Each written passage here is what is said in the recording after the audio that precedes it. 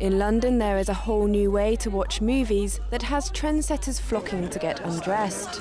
The hot tub cinema is perched on a rooftop in the city's fashionable East End and allows customers to get up close and personal with other scantily clad moviegoers whilst enjoying a film.